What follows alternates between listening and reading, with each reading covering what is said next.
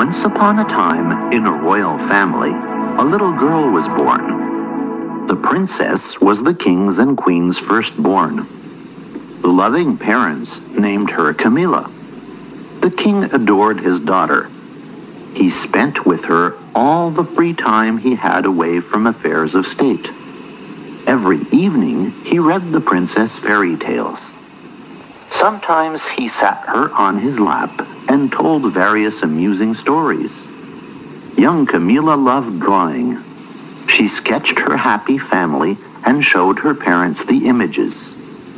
They always complimented their daughter and admired her masterpieces, even though they were only a child's drawings. Following the king's orders, servants carefully hung them on the palace walls. The princess enjoyed this very much. As a rule, she was a jovial and joyful girl. But sometime later, Camilla gained a little brother and her life changed. Her parents were now quite preoccupied with the baby and had practically no time left for their daughter. The nannies who cared for the princess could not replace her mother and father. Camilla felt forgotten. In the palace's vast chambers, her bright laughter ceased to be heard. The king and queen still greatly loved their daughter, but little Andrew, the younger brother's name, needed much attention. In addition, the king had to battle enemies to defend his lands. He was constantly away at war. He could not, as before, tell stories and read to Camilla before bedtime. In the rare moments when the king returned to the palace, he divided his attention between the princess and her little brother. Camilla loved Andrew.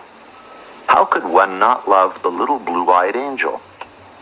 Andrew also adored his sister. He constantly smiled at her. But as soon as the little prince began to cry, the king and queen abandoned all their occupations and rushed to him. They took the baby in their arms, hugged and kissed him, as they once did with Camilla. Now if the princess cried, she was told, "But you are an adult. What example are you showing to your junior brother?" In such moments, Camilla hated Andrew and thought it would be better if he had never existed.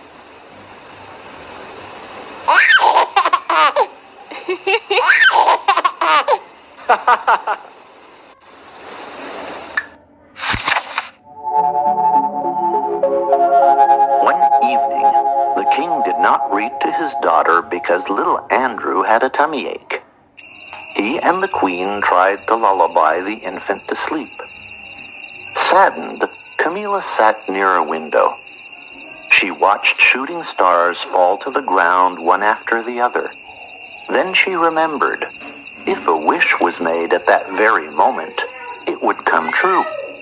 "I want my younger brother to cease to exist," murmured the girl. Suddenly, she saw a tiny star detach itself from the sky and fly directly towards her.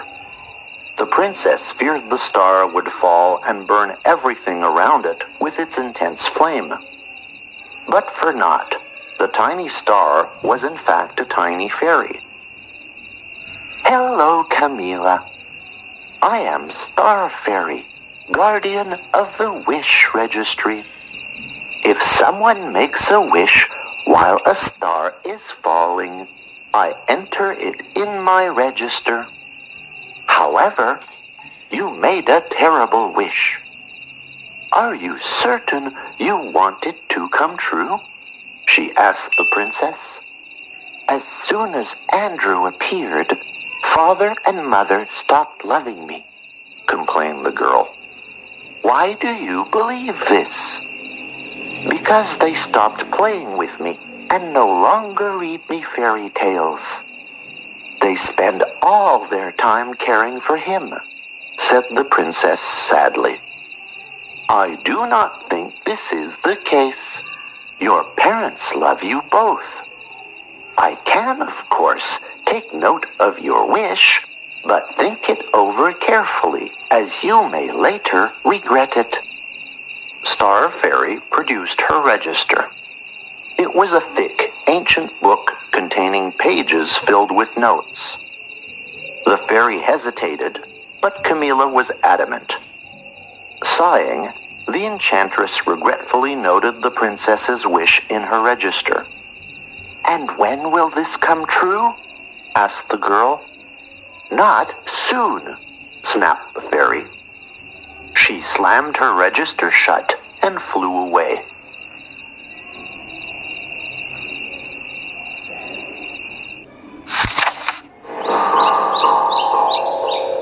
Time passed. The prince and princess grew up. Camilla became a beautiful young lady, and Andrew a cute rascal who never managed to stay in one spot. Over the years, the children became inseparable.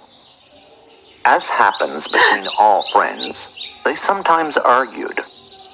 But later, they invariably reconciled. The prince was always willing to protect his sister from any hazard. Camilla covered for her brother with their parents when he got into mischief. Neither prince nor princess could imagine life one without the other. One day, Andrew was climbing through trees in the royal garden, peering into windows and frightening the servant girls. For an instant, he lost his balance, could not hold his position, and fell. Over a few days, the kingdom's most talented healers did their utmost to save the prince. They administered him every imaginable decoction and potion. However, Andrew's condition did not improve. "We did our very best. There is nothing more we can do to help your son," sadly announced one of the healers to the afflicted king. Princess Camilla did not take a single step away from her beloved brother's bed. She overheard everything.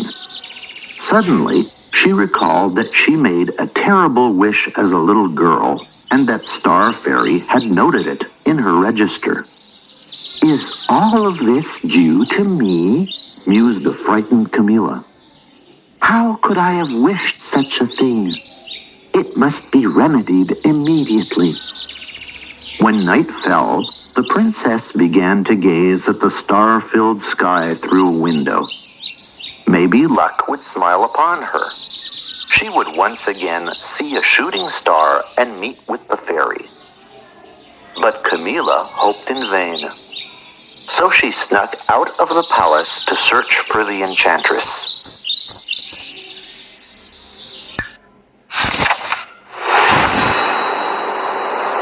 The girl wandered wherever her eyes guided her, occasionally asking passers-by if they knew where Star Fairy lives. Alas, not a soul had heard of her. Following along, although unfruitful search, the princess had become totally discouraged and decided to return home. While crossing a wood, Camilla saw a moth trapped in a spider's web. The kind girl could not ignore this and helped it escape from the web. The moth thanked the princess and flew off. Darkness approached. Camilla wondered where she could spend the night. Suddenly, she saw a small house near a pond with an old woman on its porch. "Hello, Camilla," she greeted the princess. "How do you know my name?" asked the girl, surprised. The old woman knew everything since she was an ancient witch. Her name was Elixtalence. "How could I not know you? You are a princess. The entire kingdom knows you. Come into my home. I shall feed you and brew you some tea. You can continue your voyage in the morning," kindly invited the old woman, pretending to be nice.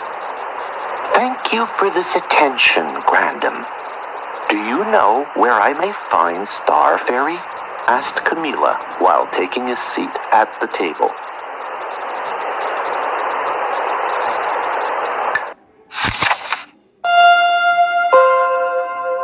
She is the one who notes shooting star wishes in her register?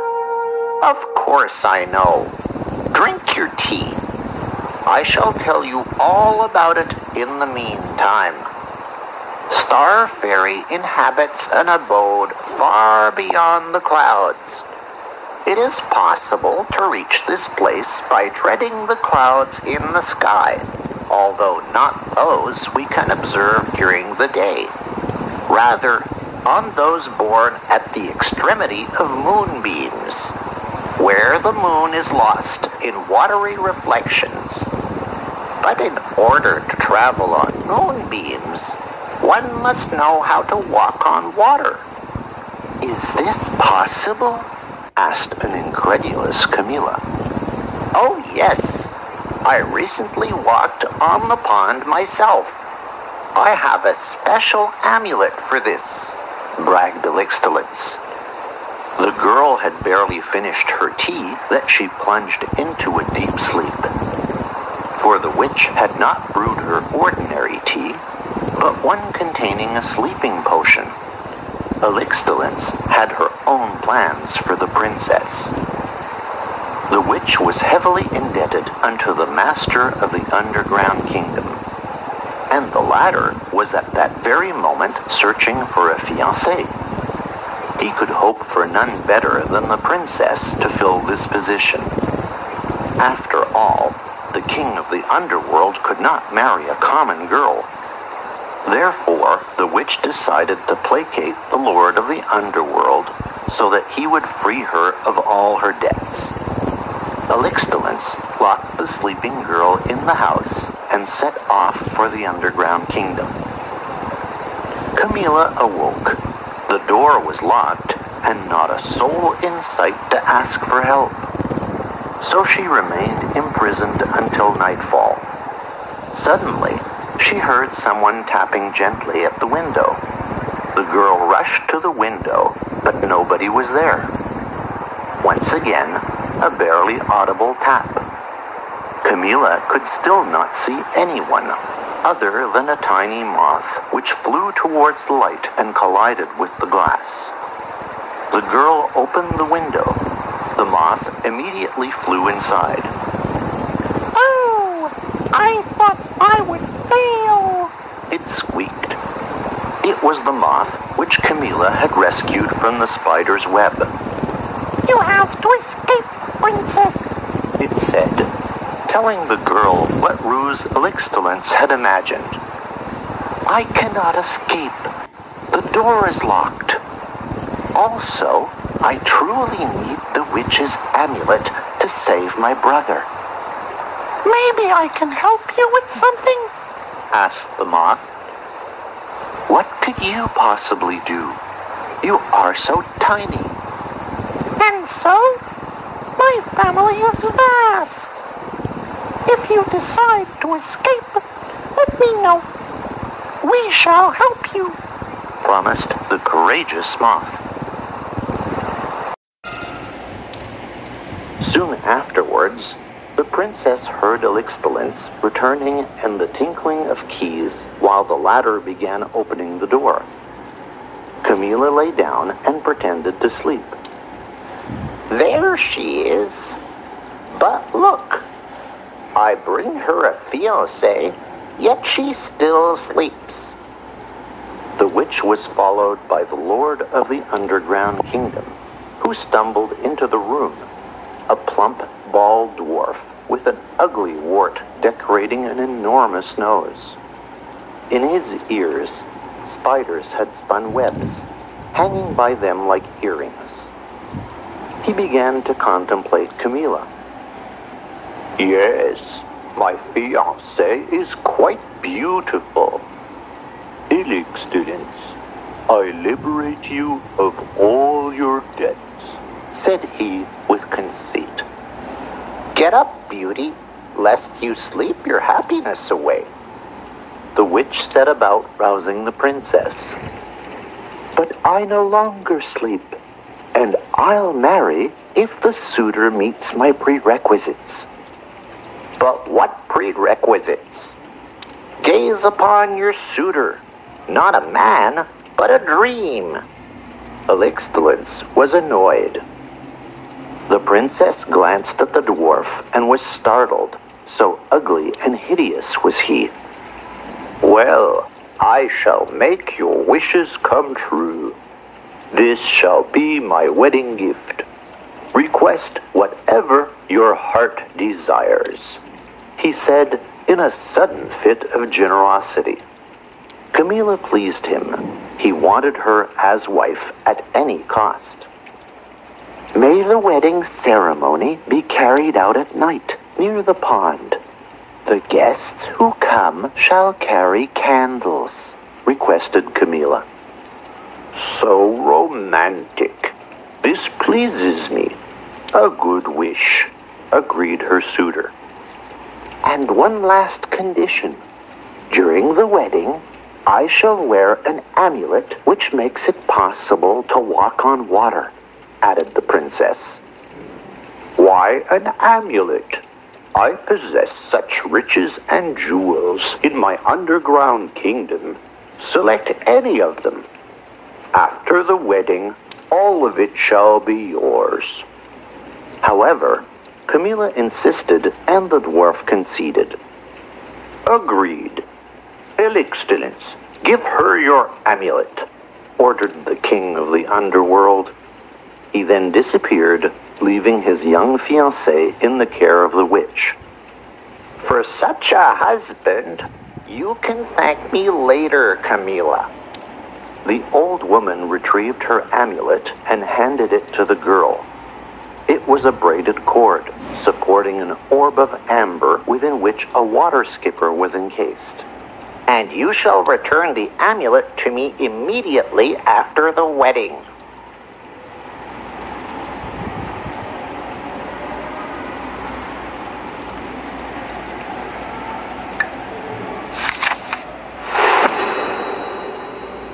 Night arrived. Freakish guests began gathering near the pond. Nyx emerged from the water, accompanied by Nixie. Homely trolls and dwarves came to congratulate the newlyweds.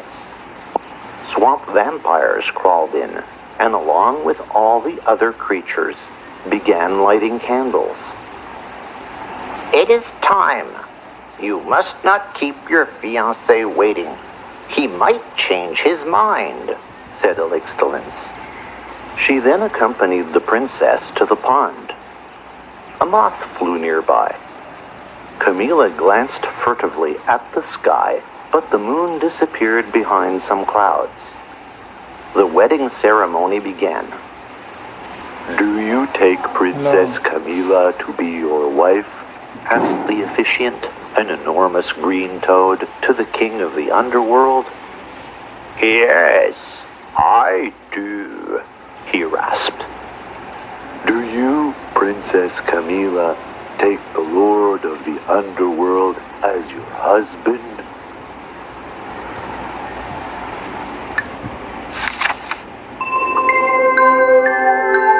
The guests held their breath, awaiting a response from the bride-to-be.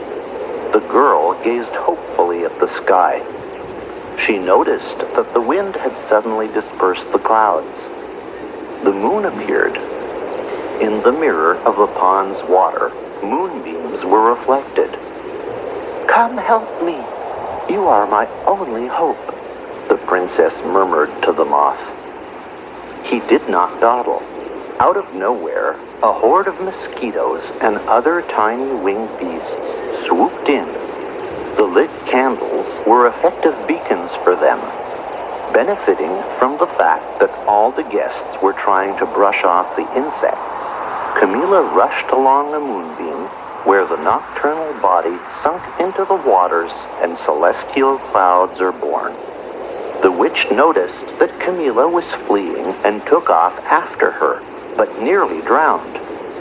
She had given her amulet to the princess and had no other. What a wicked girl! She has outwitted Excellence herself, The witch hissed indignantly after her. Princess Camilla ran to the end of the moonbeam and saw celestial clouds rising from the water. She clambered onto a fluffy cloud and rode it towards the stars where lived the fairy, guardian of the wish registry. Camilla, what a surprise! Maybe your wish has still not come true? Asked Star Fairy when Camilla found her in her home beyond the clouds. No, quite the opposite. I do not want it to come true. Dear Fairy, Andrew is the best brother in the world. I am terribly fearful of losing him.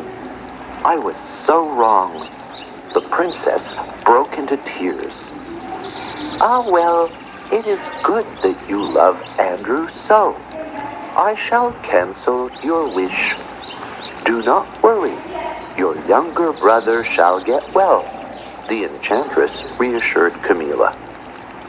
She added as a farewell, if you want me to enter a new wish in my register, make it while a shooting star is falling. Only be sure it is a good one this time. In that case, you shall not be afraid that it comes true. With these words, the fairy vanished into the night. Celestial clouds lowered the girl onto a moonbeam in the fountain of her parents' palace.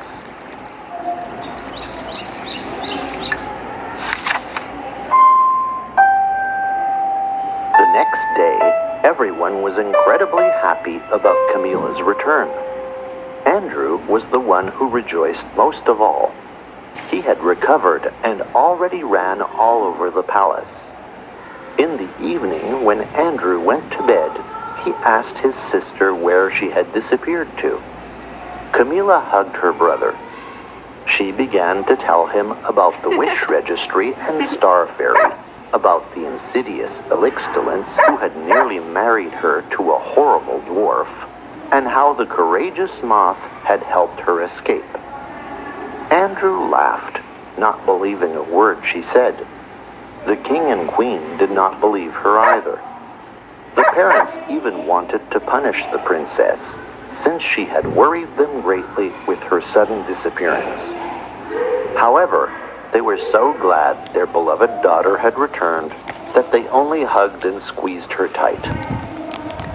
Camilla promised her mother and father never to leave home again without their knowledge.